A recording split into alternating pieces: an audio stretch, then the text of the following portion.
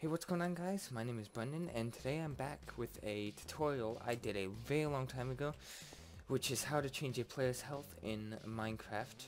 Now, the old video is very outdated to the point where it does not even chain command blocks, any of sort in that version, but today I'm here to fix up what I left off, basically.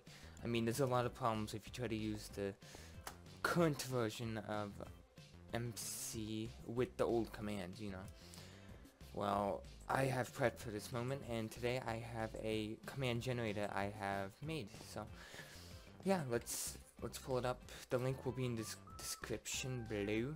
And yeah, so what you want to do is you want to go to the website, and this basically will generate a command for you depending on how much health you want. Like 0 means a negative 20 health, which actually negative 20 means no health at all, which that means you basically, you know, won't have any health. Wow, I had to explain that one too. But if you want a half a heart, it would be negative 19, and if you want 0, which is a default amount of health, that means it won't affect health at all. So each 1 point equals a half a heart. So yeah, let's start out with 20 to be double health. So the command will also have these synthetics right here. So if you want to hide the flags for some unknown reason, you can do so. You can make it so they can't remove the button, and you can add name legendary potato. I mean, I don't have it so you can change the item itself, but I'm sure you can change this right here, so it's not that difficult. And anyway, you copy that command, go back into Minecraft, and you want to paste this in a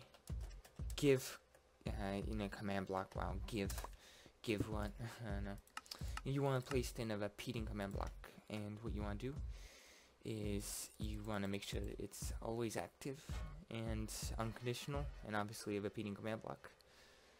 So when you do that, you should change the game rules so it doesn't auto do anything. False. Alright.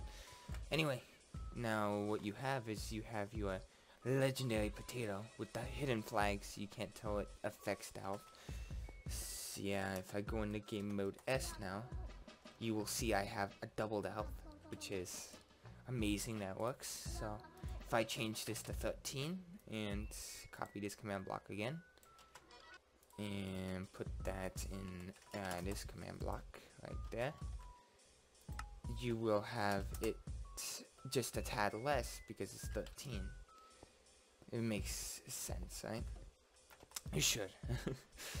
Anyway, from there, if you want to affect the health backwards, it gets a little bit more complicated.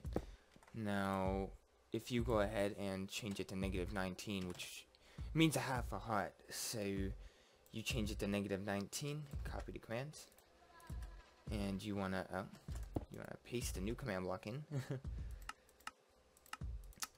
And now, if I go into game mode A, you'll see, even though I put a half a heart, you have a 1 heart. What you want to do is, if it doesn't change at first, which it did then, which is nice, but sometimes if you go ahead and you fall, it doesn't, you don't take the damage. If you know, you're supposed to take at least a half a heart there, and it doesn't work. Well, now it will, but now if I go ahead and get it like this, it's, yeah, I die. So let me show you how to fix that bug, which I ran into it a very long time ago when I first started with the don't take damages, which is pretty interesting. So yeah, anyway, so you got the command, and you want to make a chain always active command block. And first of all, before you do that, you want to make a scoreboard. So scoreboard objectives, add, and name it health, and then name it health again, afterwards, and health again. Because what this does is this names the main name health, the type which that gets the current player's health if you put health there, and then this is the display name, which you truthfully could do without. So now that score will be a constant constant chart of our health. So if I set that to the sidebar, it will show the current player's health once it's effective, I'm assuming. So if I go game mode A, there you go. Now it's 1 heart or 2 hearts. See, there's the bug right there. So how you make the system, like the Minecraft, recognize that you have a half heart is actually pretty simple, which I actually make it very complicated here because I'm complicated and that's the way I do it. But just follow exactly what I put and you should be fine. So what you want to do is you want to start with an execute command. So execute at all. Now you want to put in brackets with no space in between, right next to it. You want to put score underscore health underscore min equals 1 and score underscore health equals 1. So what that does is that it's detecting for, actually what you want to do instead, wow I messed up there, is put score underscore health underscore min equals 2. So what that does is it's detecting for whether this is either 2 or greater score. So this is basically saying to it, hey, there's something wrong with the system. So that's what you want to do. You want to put these 3 squiggly brackets, whatever you call them. Should know what they're called by now, but I don't, so moving on. Then you want to put effect at s, which that executes towards the selector, which is this, like the selected person. And you want to put in instant underscore health, and you want to put in the amount of time, which should only be 1 second, and the value, which again should only be 1, true, so it hides the effects particles. And yeah, now anytime I go ahead and have any more than 1 health, it should auto fix itself. So if I'm in game mode A, now if I go ahead and /kill, now let me disable this real quick to show exactly what happens when it's not here.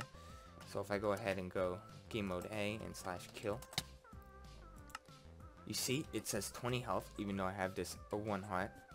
It's not even remotely close to the negative 19 health that you should have. So what you want to do is activate this command block that I just turned off, clearly.